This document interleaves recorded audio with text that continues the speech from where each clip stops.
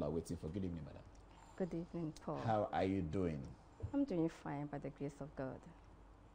So what you do now? What work do you do? I own a school. You run a school? Yes. Okay. I guess it's been tough for you, for the family, for Kwesi and everyone.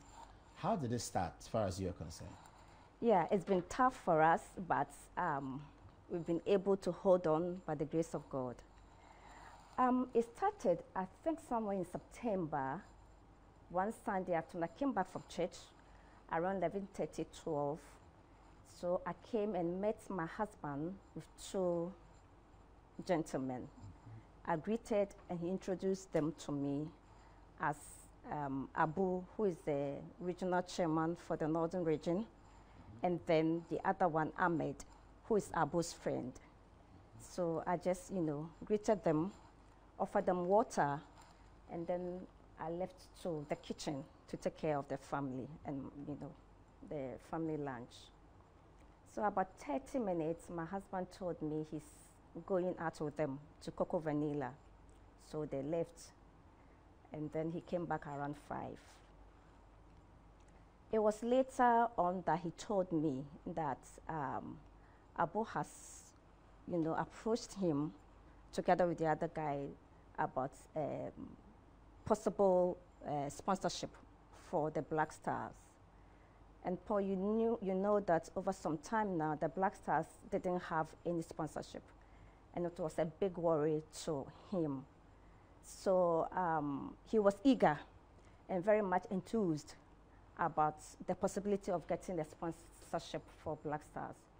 So I guess that's how it started. So I think the following week or two, they came again, Sunday afternoon. Same Sunday afternoon? Same Sunday afternoon. And then he left with them. So, that's about how it started and how far, So when they were preparing to go, did you know that they were preparing to travel to Dubai? No, because my husband didn't even travel from Accra. Oh, I see. He was on CAF appointment, mission. So he traveled from there, Morocco, Egypt to Dubai. So I didn't know. In fact, the first, just about it. After that, I didn't know anything about it again, asking the details, when they meet and all that. When you met, when he introduced these two gentlemen to you, Abu and Ahmed, what was your, when he came back and said they were talking about sponsorship, did you have any inclination? Any women do have intuition, we hear. Did you have anything? Yes, I realized something, I don't know what's the word, something fishy, for lack of a better word, about Ahmed. Because Ahmed looked at me, he looked at me in a way, whether it was a good or a bad, but he looked at me that attracted my attention. So in my head, I was asking, why is he looking at me that way? And Paul, I offered them water. Abu drank the water. Ahmed didn't drink the water. He took the water, a bottle of water, but he didn't drink. But Abu you had known? No, it was my first time of meeting Abu. But you knew of him? I know of him as the new regional chairman. The RFA chairman for Northern Region? Yes. So he was a member of the football community? Yes. But Ahmed you didn't know? At all. And Ahmed was the one who brought Abu to tell Kwesi that? Yes, so Abu brought Ahmed to tell Kwesi that this is a guy he has met who claims he works with some people in Dubai. And those people, the sheikh, are interested in sponsoring the league. So it was Abu who brought him to Kwesi and convinced him that indeed he knows him very well. So Kwesi took Abu's word and, did he, in the course of the process, did Kwesi hesitate?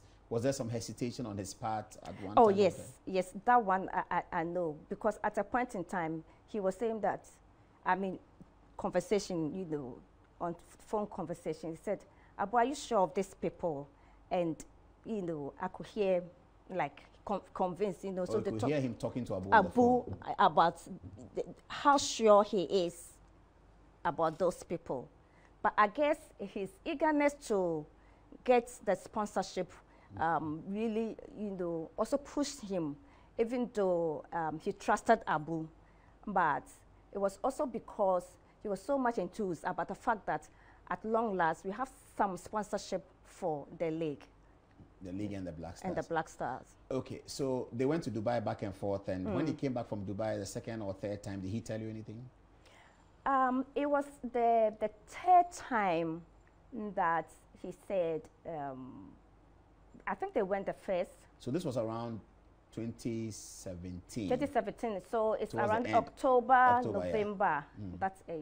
So the third time he said, they went, the first one they didn't meet, the second one they met. That was when whatever happened, happened. And then the third time that they were supposed to meet again, to meet the sheikh again, they went, there was no show. So he came back, and then I think he was not too pleased about the fact that they have to go there and they didn't meet. For the first time, they didn't The meet third him. time. Oh, they met him before? Yes. And then the third time they went back? Yes. When did this filming money issue happen? The second time or the first I think time? that the second time. Okay. So after that, they had to go and meet him again? Yes. Did he explain to you the circumstances of when he met him, how many people were with him and all that? No, you know, my husband does not talk about official things with me unless it becomes necessary. So even though I knew that he was going to meet so-called investors, but he didn't give me the details. It was the third one that he himself, you know, I think he sensed. When he went the third time The and third didn't time, meet the sheikh? yes, he sensed What that. was the reason why the sheikh didn't show up?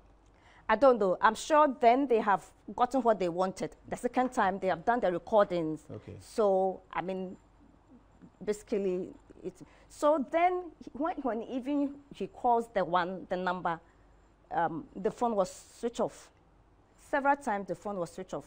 But Abu was with him throughout? Abu was with him throughout. Were they both perplexed about what was happening? Did you get the sense that there was... My husband was perplexed. I don't know about Abu because I don't have any relationship with him. Okay. But my husband was obviously perplexed, and he was like, is this really true? He was not even thinking about filming, but he just got a sense that maybe it's a sham. They are not capable of sponsoring, so they are running away. They are running away. So it was later then we realized that this was the motive for all that happened. Did you, at which point did he notice?